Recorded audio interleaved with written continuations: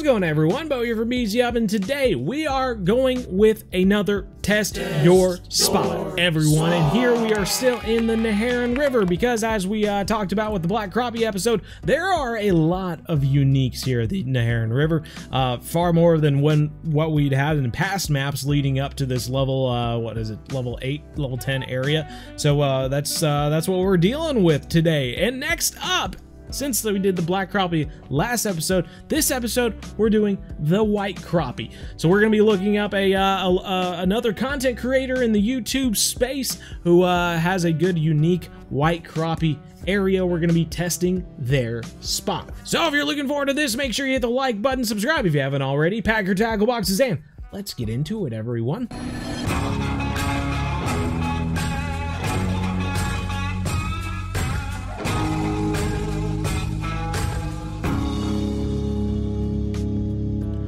Alrighty, today we are going to be testing the spot by a creator named as Bulkan, and this was like 3 years ago that he posted this, so I really hope it still works. But here we go. We got the White Crappie here in the Neherrin River. He is going to be fishing on this big I don't even know, a warm day, I guess is the best way to describe it. He goes through some gear here. He's got a heavy chaser. He's just, you know, a bottom rod of sorts, and then he's also got a match rod, I believe. Yeah, another match rod here. Small minnows on one, leeches on the other. However, as he's been fishing and he ends up catching the fish at the end here, fishing in this location. You can see the logs we were just fishing at for the Black Crappie in the background. But right here over to the side is where he was fishing for the crappie. He ends up getting the bite on the bottom rod. However, he's not using the leeches that he was in the beginning of the episode. He ends up catching it on a #1 hook with small minnows. So that is what we are going to try, everybody. Hey, you. So you say you like fishing and hunting in the outdoors, but you're not following the modern day outdoorsman? You know it's cool, right? I mean, I don't want to pressure you into doing anything, but give it a shot. And I'll make you a deal. You subscribe, and I'll let you watch the videos for free. And that's a great price. Plus, we have cool shirts. So follow the MDO today. I have got the telescopic float rod here. I'm gonna actually switch. I'm gonna throw this in. I'm gonna throw this in here, and then we're going to toss it onto this rod because actually the chubby will probably work. I'm being silly. Okay, never mind. Changing my mind. And then we've got over here, we got a feeder rod, the big old Big Ali with the Big River 6500. Got the titanium leader, which we don't need for this fish. I have that for the gar, so I'll change that real quick. Okay, we saw nothing there. We got the fluorocarbon leader, of course, and then we have a barbless hook 1/0. You don't need barbless. I'm just using barbless because that's what I had in my inventory. But we also have the small minnows. Now, something I will say, I'll foretell if this happens or not. I am a little worried using the small minnows that we might draw in some other fish that are into small minnows, particularly something that's a little bit toothy, like the long-nosed gar here in Neherrin. So I am a little bit scared of that. I do think maybe the #1 hook might keep them away. However, I think if we're going to get a unique White Crappie, it's going to be a little bit quicker, a little bit more choosy, funnel in the larger fish to use a 1/0 hook versus the #1 hook. However, we're going to be using both that we can see, depending on, you know, that he uses his #1 hook in the video. We are going to do a little bit of both, a little bit of experimentation, if you know what I mean. So here we are. We are in this location. That marker, I don't even remember what that's for. The Elder Gar, maybe? We're going to go all the way over here. I'm going to throw down. Got the logs over there. Sunken Cheap is way off in that direction. If you want to have a little bit more information about where things are coming from. Hello? Give me my freaking thingamabob. Oh my god, it's not getting out. There it is. Thank goodness. Okay, so now that we have that there, we're going to throw out our telescopic rod with the minnows. I will say, like we saw in the video, we got this big hump right here. And now we're gonna throw out, kind of on the edge maybe of these this moss weeds, whatever you want to say. And then with the feeder rod, we are going to throw it out in the same location. The other one's already being chased around, it looked like. That was a rather quick movement there. It is 6.5 feet deep there, as we saw from that feeder rod, so that's good. It gives us a little idea of we want to change the depth on the float. However, we're going to just sit here and see what we get, everyone. My goodness, we have our first taker.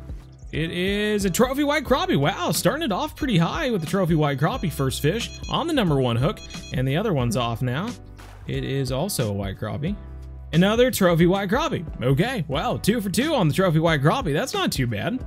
Definitely seems like we're at least in the right location if we're nailing the trophy white crappie that way. Throw this out here. You kind of have to adjust for the way that it's gonna, like the bobber's gonna arc, because it's in the current, right? And it's in your rod holder, so it is gonna kind of arc with the current, and then the bobber's gonna start leaning because the current wants to take it, but there's no more line there. If you're holding it in your hand, you can let out some line so that it flows a little bit more, you know, naturally, but we can't really do that when it's in the rod holder. Tell you what though, the bites are few and far between. We may have gotten 2 trophy white crappie, but I've been sitting here on my phone for like 2 to 3 minutes. 2 hours later. Ooh, it's off and away. It's off and away. What in the freaking world? Are you joking me? Are you joking me? It literally was running around, and by the time we started reeling in the slack, it was just a foot away from the bank, so we just lifted it up out of the water. A 14-foot flathead catfish out of nowhere. I tell you what, everyone. I hate to say it. I hate to be that guy. I feel like a bad person because this has never happened before. But a 3-year-old spot on YouTube, I just don't know. I don't know, everyone. We might have to go somewhere else. But if anything, maybe we'll head back to the other spot and try it there. I don't know. Just don't know. I think we got a small fish on. Very small fish on. Good God. Pumpkin seed. Wowie zowie. Okay, so we are coming back to this spot. However, we're going to cast out towards these weeds over here instead and see how that goes. I am curious how this this float rod is going to work with this, because it's going to go with the current. But let's try it and find out what happens. Boop. Okay, and the float is away. Oh, this does not look like the right fish. It is another smallmouth. I dare I say I attribute that to the 1/0 hook. We have the feeder rod going off now, but it doesn't seem like that big of a fish. Oh, it's another smallmouth, however. Okay, but that was on the #1 hook. Ooh, I hate these small minnows, man. It's just such a big range of fish. Dare I say it, dare I say it. I am switching back to the wax worms with a 1/0 hook, throwing it over on this way. I'm hoping there is some sort of divide between the white crappie and the black crappie. We're just gonna find out, I guess. Okay, both rods are going off at the same time now. This is a fairly decent sized fish, if it's the right fish that we're going for. It's a freaking carp! Ah! I think that's the maddest I've ever been catching a carp. Go, feeder rod, go, please.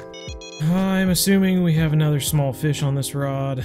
It is ding-a-linging, but nothing is happening. It's a red ear sunfish. I am just bewildered by this, man. The problem is that there's so many fish on this map that has like overlap. Like the black crappie and white crappie literally have the same baits. I feel like there's overlap no matter how you want to do it. You know, you're either going to be catching bass, or you're going to be catching carp, or you're going to be catching freaking red ear sunfish or something like that. I don't know how to avoid it at this point, other than maybe these really good times to be fishing are the worst times to be fishing for the smaller fish. Perhaps during these best times, you're going to be more likely to catch some big bass or something like that than the crappie. So maybe you need to fish at a less good time to have a better chance of catching crappie over a bass, for instance. This is another small fish. It is a white crappie, it looks like, though. So that's at least the fish we're going for. Dude, this rod is off and away. It's got to be a big fish. What is it, though? It's a bass. Ah! Okay, we got 2 takes. Whoa, okay. Now, I'm assuming this is not the crappie. This is most likely a freaking flathead or something. It is, it's a flathead. We brought him in from 30 feet. How about that? 19-pound flathead catfish. This rod's going, but it is also a small fish, and it's not even got a fish on there. This is by far the longest test your spot video that we have ever done. And I don't know whether to be upset that the original spot didn't work or upset with myself that I didn't stick with the original spot, because at the moment, every spot sucks. We can't seem to catch a white crappie at all. Okay, here we go. Fish on both lines at the moment.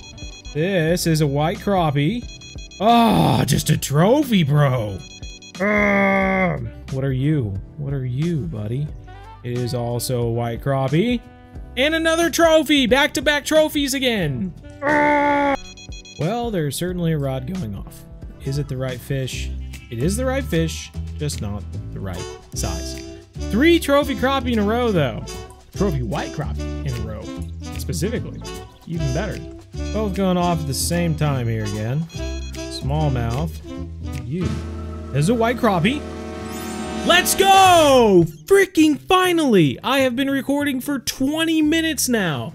Oh my god, dude. Seriously. What? So what can we say? Bulkin. Sorry, I guess. My god, I just got impatient. To be quite honest, the time that was in your video didn't work out for us. We fished the entire time, longest I've ever fished in one location for a test your spot video, and it didn't work out. However, we switched back to the same time that we caught the black crappie on, and we ended up catching the freaking unique white crappie right there, everybody. So there you go, white crappie. Bulkin, you were sort of right. I mean, we did get it on the #1 hook with a small minnow. In this location that you showed off here, you can see the logs in the background where we caught the black crappie. We literally just walked around this rock and came out to where you can see where the kind of river flows into the map. And yeah, just caught it right off the edge of these weeds here. The trophy unique white crappie. So Bulkin, fantastic. If you guys want to check out Bulkin channel, obviously with all these videos, gonna be a link to their channel in the description. Feel free to check them out. His video is from 3 years ago, so the guy, he's been playing for a little while.